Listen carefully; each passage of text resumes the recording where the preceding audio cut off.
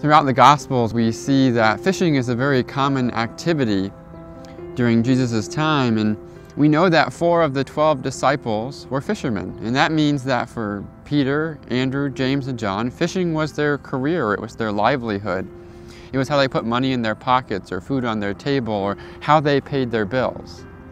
And so it's probably not shocking to us that some of the best stories about Jesus, the miracles of walking on water or calming the storm, take place at or around the water. One of the best stories that I really love is in Luke 5. And we hear the disciples had been out all night and they were fishing and they hadn't had much luck. And Jesus comes to them after this unsuccessful trip and he says, well, why don't you go out and try just one more time?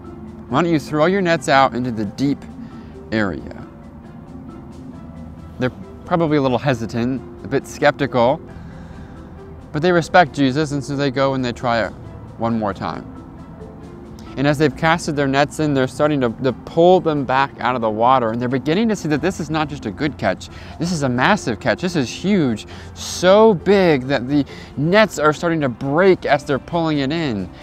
And then it's in this moment, after realizing what had happened, that Simon begins to see who Jesus is and what Jesus is capable of, and perhaps what Jesus can do through Peter. And it's in this moment that Jesus comes to Peter and says, I want you to follow me, to be one of my disciples. And he uses this line that we probably heard before. He says, from now on, I will make you fishers of men. As the church, we see ourselves in a similar role as Peter, as people who are concerned about others. Our job, our mission, our purpose is about being in community, in relationship, in ministry, and mission with people. And you've probably heard about this debt reduction campaign, this casting nets campaign. I think ultimately the essence of it boils down to being about people.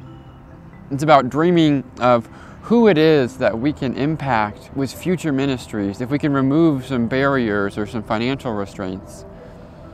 It's about thinking through how we can impact those lives we're already touching in a greater way. How can we expand ministries and missions that already take place?